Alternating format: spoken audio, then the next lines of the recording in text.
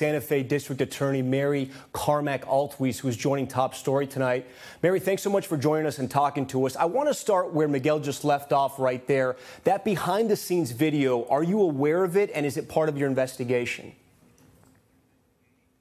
Well, I'm not exactly sure what he actually saw, but yes, we are aware that there are behind-the-scene videos. I know that the sheriff has collected those, and detectives are looking at them. So, you know, this is not your typical crime scene. We're talking about a movie set here. How challenging is this investigation? It's very challenging. This is a movie set that gets used a lot, and so there are spent casings, I think, all over the place on that ranch. And so discerning which spent casing is from the Rust production and which is from some other production earlier in the year is pretty difficult. They are doing an incredible job, though, and but that is one of the reasons that this investigation will take a while. It's incredibly complex. Is that part of the reason why hundreds of pieces of ammunition have been taken from the set? The hundreds of pieces of ammunition were taken directly from the armorer's cart and I believe the prop truck. So they're not being gathered off the ground, if you will. But I know that they were looking around the ground to make sure there were no more live bullets or other pieces of evidence. Is it possible someone goes to jail for the shooting of Halyna Hutchins? I think it's way too early to speculate on that. You know, earlier, going back to these bullets and the casings, we know the sheriff said they recovered the shell casing, the actual shell casing from the bullet that sadly killed Hutchins and the lead projectile that also went into the director's shoulder. Explain to our viewers, what types of clues can your team pull from those pieces of evidence? So that's in general, they're going to be testing for fingerprints, for DNA. They will test for ballistics, tool marks, perhaps. There's a wide array of testing that will take place on both the gun, the projectile, and the casing. Mary, I got to ask you, and we heard this from the news conference that you attended today there with the sheriff, how did two people inspect the gun and not know there was a live round in there? I think that is the question that remains to be answered and is probably the linchpin of the entire case. So I got to ask you this as well. How important is Alec Baldwin to this investigation? Well, obviously, he's very important. He's the one that pulled the trigger. He's the one that was holding the gun. And so he's very important. Does that mean that charges will be filed? Not necessarily. It also doesn't mean that they won't be filed. Is he considered the key witness to this case? I think it's a little premature to say key witness. Certainly, he is a witness. There were 16 other witnesses, I believe 16, in the church structure. So he is one of the main witnesses. I think he was right there. Obviously, he was right there when it happened. And so he is a very important witness. I don't know that I would characterize him as the key witness at this point. You said people have been cooperative and giving interviews, more than one in some cases. Is anyone bringing an attorney with them, quote unquote, lawyering up at this point? Not thus far. Okay. We've been very pleased with the cooperation that we've received.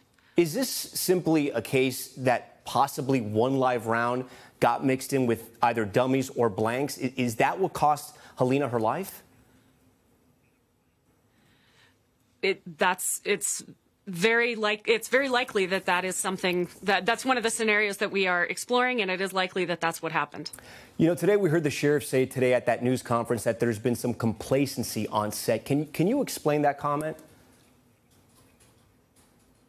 Well, I think he was talking about the safety protocols and sort of industry standards that were not being followed based on the information that they've gathered and some news reports.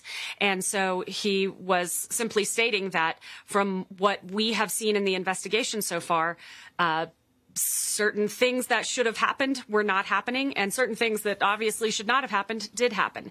And we're going to get to the bottom of that and why that happened, and if that's a criminal act.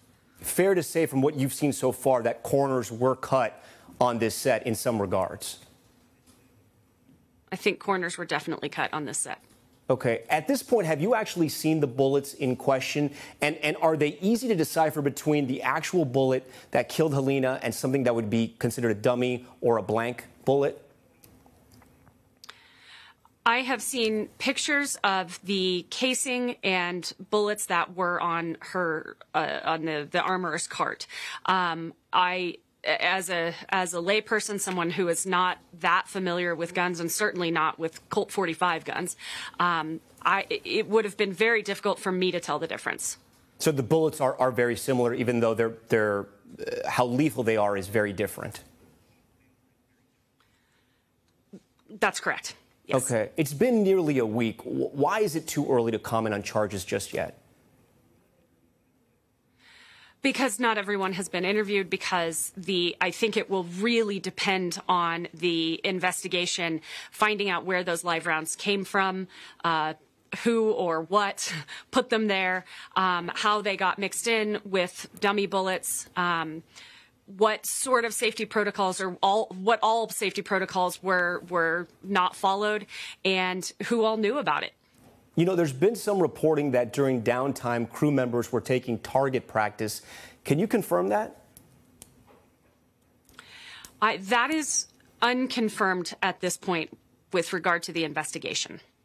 We've certainly heard news reports about it, but it's unconfirmed. Okay. As a legal matter, can you give people an example of when something crosses over from a simple accident to criminal negligence?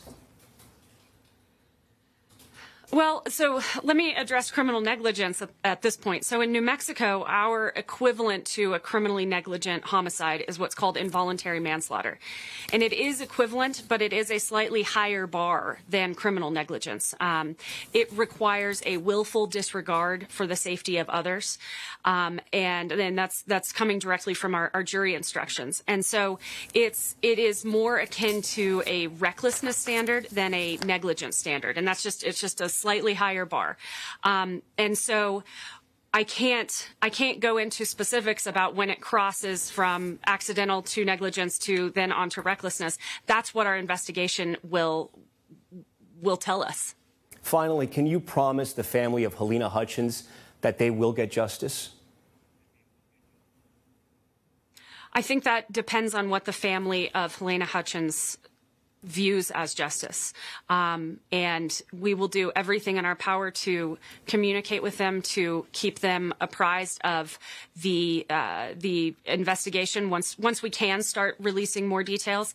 And we will, keep them in our thoughts and our prayers. And certainly with regard to my office, we have robust victim advocacy services, and we will offer those if criminal charges do come out of this. Okay, Santa Fe District Attorney Mary Carmack-Altwies, we thank you for your time. Thanks for watching our YouTube channel. Follow today's top stories and breaking news by downloading the NBC News app.